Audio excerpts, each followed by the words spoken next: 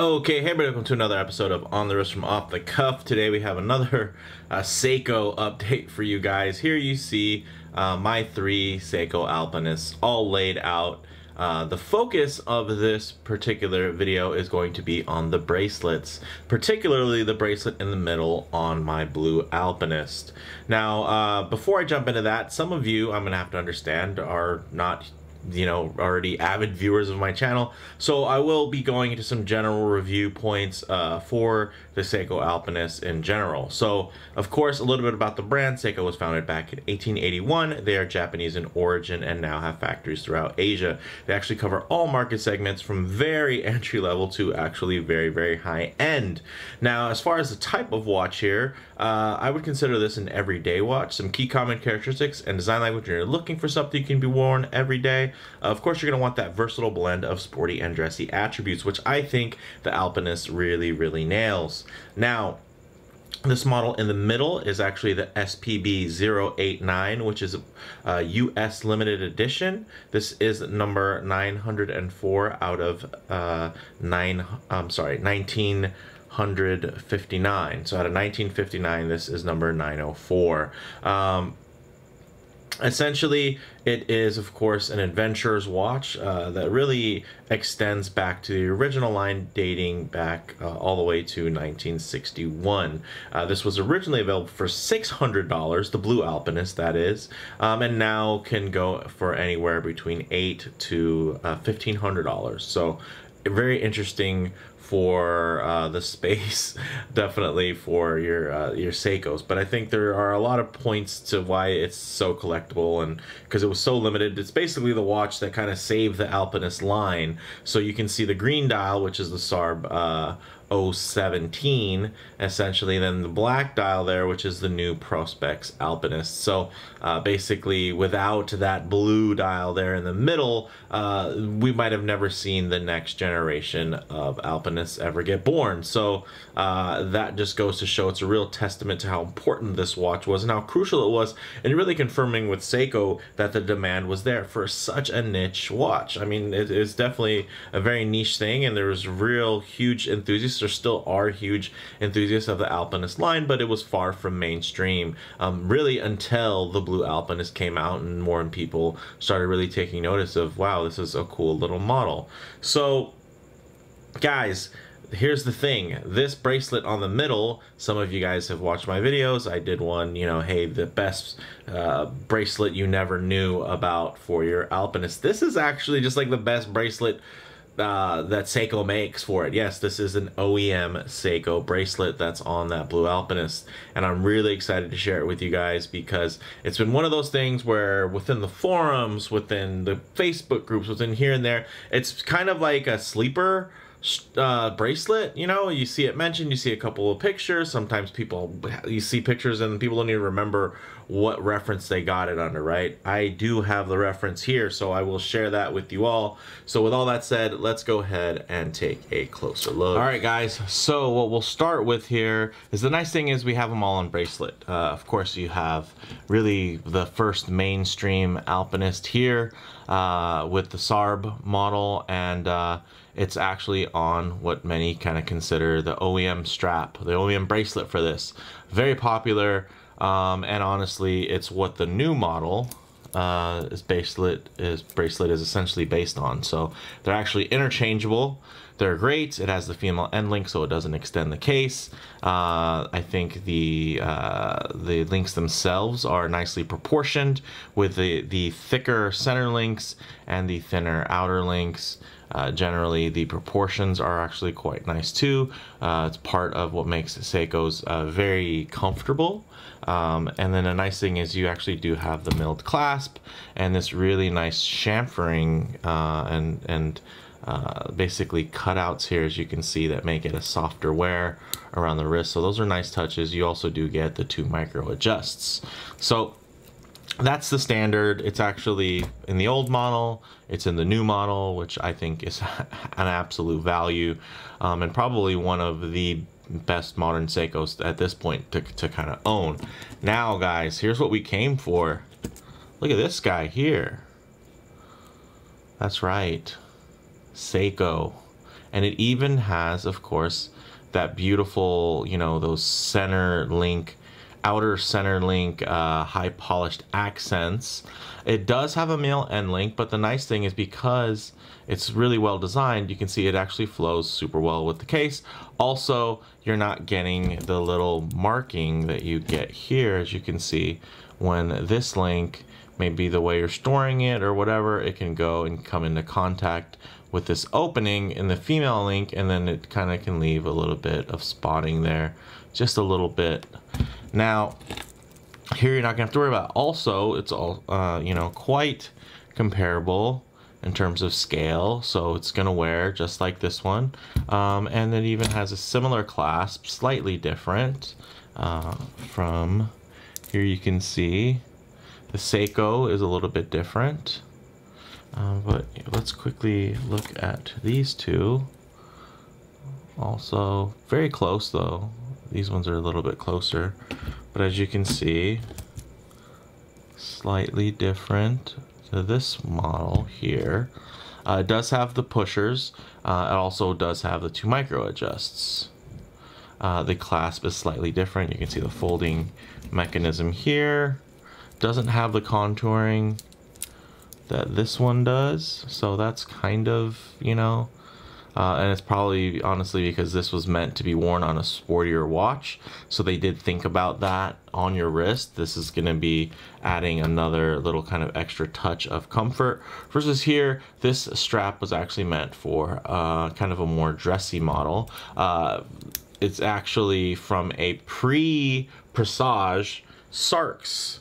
Well, SARBs, SARW, the SSA, and SRP.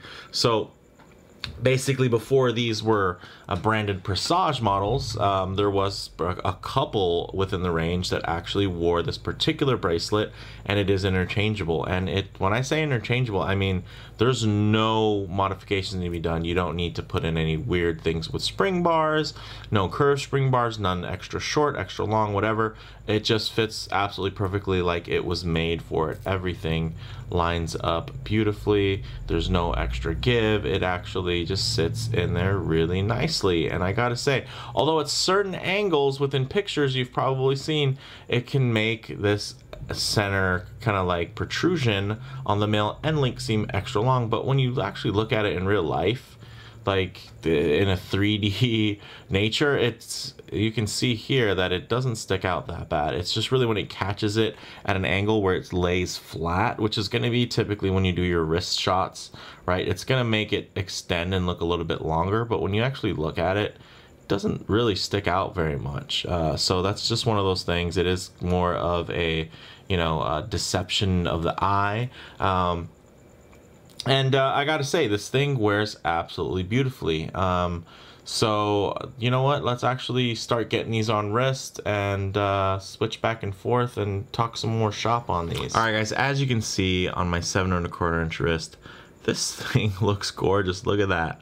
I love the design. I think it flows. It just really dresses it up. Obviously here you have the more toolish design with the 3-link, which looks great. But for me, with this blue dial, the blue sunray, obviously the special nature of this watch and what it is, man, it's tough to argue with this one. And it's OEM, so it's like gives you that. I mean, as much as I love Seiko mods, you know, the OEM plus styling is something that I really, really do appreciate. Again, just to kind of talk a little bit more about the history of these watches, you know, this one's available for something like, God, 15 years plus.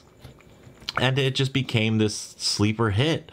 It gained so much notoriety because it's 200 meters of water resistance, this insanely interesting green dial with these crazy gilt indexes and everything and highlights. It has an OEM bracelet option. It comes on a brown strap. It's just this interesting thing. It has this cool looking kind of roulette wheel like compass inside.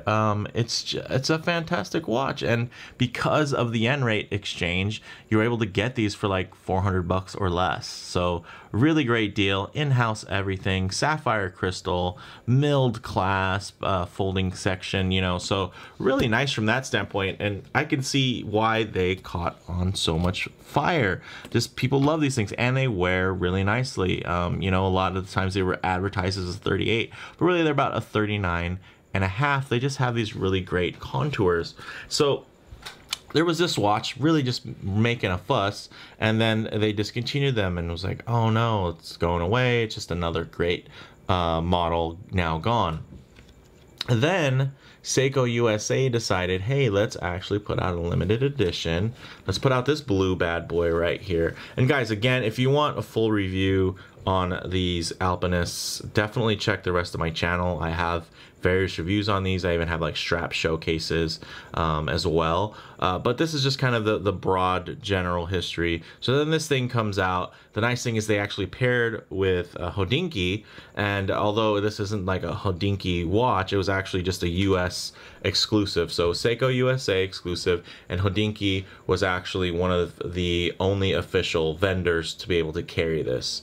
Essentially, you could either buy it from Seiko or you could buy it from Hodinkee, and yeah, it went super fast. And it's just a beautiful watch. I'm a sucker for blue dials. I love how dark this blue dial is, how rich it is. I love the way the color play is on it, the way the light shifts, and it just gives you so many different reads. My only kind of complaint about it is that it doesn't have an AR coating in the crystal, so there are times certain lighting, it doesn't negotiate the glare quite as nicely as this new model here with the super clear coat on there.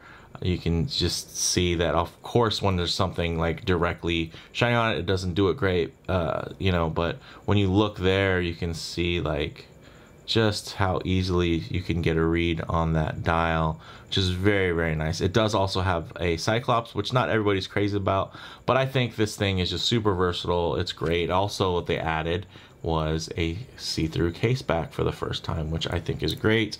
The original model had this great little, you know, the Alpinist symbol there written out, and then here on the blue dial you got something a little special as well, because now you get the numbered back with a slightly different, this is more of an etched finish versus the kind of stamped little kind of a deeper engrave on there, versus here is more of an etching, but it's very clean and very crisp there. So really nice. And I feel like this bracelet with its, you know, kind of Grand Seiko-esque qualities, it's really beautiful, and I think it really suits, especially with the blue dial. I mean, there's a part of me that was like, hey, why don't I put kind of the best bracelet on the best watch, which is the black one. But I think the black one, you know, this Prospex Alpinist, it's just sporty and toolish, and I think that this bracelet suits it perfectly well. It doesn't, I don't want it to be dressier. Maybe if I had like the cream dial or white dial variant, or even maybe the green dial, there's a new green dial as well, maybe I would do it, but there's just something about the blue dial and this bad boy right here. So guys, the nomenclature on this, it's also inside of my video description, so you can check that. Some of you might have already checked and you're already jumping, you're already searching, but it is the M0PF111J0. So O's and zeros you're gonna have to, you know, maybe jump around with, but you can copy and paste directly from the information within the video description if you want to look for this, and various dealers will be able to get you this one, so it's not like, hey, there's just one place. I'm sure people who bought them in the past have gotten from a couple different places. I was able to luckily snag one while it was in stock at actually a website that I've used a few times for things like the Seiko Mini Turtle bracelet, because I had bought the blue dial variant, which comes on a strap, so I got the bracelet from there, and of course I got this bracelet from that same place. And yeah, there's a bunch of dealers that actually do stock replacement parts, because Seiko is so, huge, right? Which is nice. I guess really quickly, what we can talk about generally for these watches is just some of the specs for those of you that don't know. Again, 200 meters water resistance, in-house movements. Here you have the 6R15, 6R15, 6R35. The difference here is you're going to get that extended power reserve. So you're going to get 70 hours of power reserve, which is great. Also 200 meters of water resistance. You got screw down crowns, the original signed crown, the blue signed crown, the new Prospex no signed crown. And that is really more so just because no Prospex watches have signed crowns, at least not any non-special editions that I know of, at least as they're making them now. They tend to do that where across the line they'll just kind of make everything a little bit the same, and I think it is nice for kind of uniformity's sake, and also it helps you know, not cross over. So if you want something with signed crown, typically you'd go for a Presage. If you want something more sporty, then it wouldn't have a signed crown. At least that's kind of their new model. Now, this guy here, it really has very similar dimensions. Of course, this bracelet, it does taper down. Essentially, it goes 20 to 18. You got the twin trigger. I mean, it is a different clasp itself, but you can see when you look at this, it even has similar length there. When you look at it's a little bit of, I think, a little bit of a more noticeable taper, which is nice, but they taper to the same width at the bottom. And they're just, this is just a great looking timepiece. Honestly, I hadn't worn my Blue Alpinist in a long time, and this bracelet kind of just reinvigorated and rejuvenated it for me. So actually, let's do some loom shots, low light transition, just so you guys can get a better look at this bracelet and kind of it in all of its glory and majesty. All right, guys, we'll go ahead and hit the lights here. As you can see, these are not known for their loom. They're not divers, they're not loom beasts. They actually have pretty small plots of loom on there. The nice thing is that it is Seiko's proprietary Lumibright, so it's actually quite bright considering the actual surface area application there. There's not much room. I think those cathedral hands are quite readable. What I like to do here is really get this low light transition going, because you're not always going to be out in the middle of the, you know, out in the middle of a field, out in direct sunlight. Chances are you're going to be in some other form of less than optimal lighting. So I like to do this low light transition because sometimes you're going to be transitioning in and out of a building, in and out of a vehicle, underneath a shady little tree there, down a hallway, guys. And one of the nice things is, especially with this blue, you can really get an idea of the depth and the color change and the shift and the color play and how this is going to render in your typical situation. You can see that matted finish that is on top that can kind of catch the light in certain times to disappear and just allow the sun ray to really hit. This is a really high contrast dial. When I say high contrast, I mean that you're going to get very bright, vibrant blues surrounded by near black, kind of midnight. Even here in this really bright light, you can see it's just more of a midnight blue, close to black there. And then I think, of course, that outer slide bezel looks really beautiful and plays really well, even though it is a bit of a different texture. Also, what you can see is these beautiful, just the finishing on this bracelet. It's really well done, guys. It's not Grand Seiko or anything, but man, does it do the job. Really beautifully done, guys. Really digging that. Even if you get to the harsher lighting here, really high contrast. You can see some of the wear around that high polished bezel, really getting exposed. But now when you look at that same light, as the way it goes over the brushing, it tells a different story for this bracelet. It shows really how finely done it is and how uniform the light just glides and rolls over that brushing. Really lets you know that there's a real nice point of quality there. So big kudos to Seiko for that. Although they don't advertise that this fits, they probably don't even know that it fits. But maybe one of their execs will be watching this and they'll make a note. They can save some money by using this exact bracelet maybe on a future release. Now, closing thoughts on this, guys. On the wrist, very sporty yet compact wear, which is great. It's something that, you know, it can suit a smaller wrist, but even on a larger wrist, it still has a lot of great presence. As far as comparable models go, guys, I mean, this thing has been compared to quite a few along the way, but off the top of the head, we got the Zin 556, Glycine Airman 18, the Notice Duality, Boulder Expedition, Traska Summiteer, and even Seiko's very own Seiko 5 Sports Dress KX/XK Explorer model. I think when it comes to, and then they're actually going to be bringing another Alpinist esque type watch without the slide bezel, should be being released sometime in the last quarter of the year, so I'm looking forward to that. That's going to be another great option as well. Really, guys, bottom line here, this is a bona fide classic taken to an absolute another level. This is the modern Alpinist to have from a collector's perspective, that is. I mean, it is the last one to bear the Alpinist branding. And many will even call the new Prospex Alpinist just Alpinist inspired, guys. So this is kind of the last, you know, at least the one to bear the mark Alpinist there on its case back. And of course, you know, they're really fetching crazy offers well above the original list price, sometimes close to double or more, right? Because I mean, anywhere from $800 to $1,500 for a $600 watch.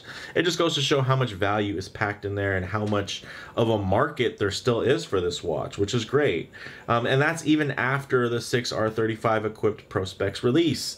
So I mean, you would think that if it was, you know, fake hype, then it would have died down, but honestly, people still want this piece. It's still very desirable and hard to get.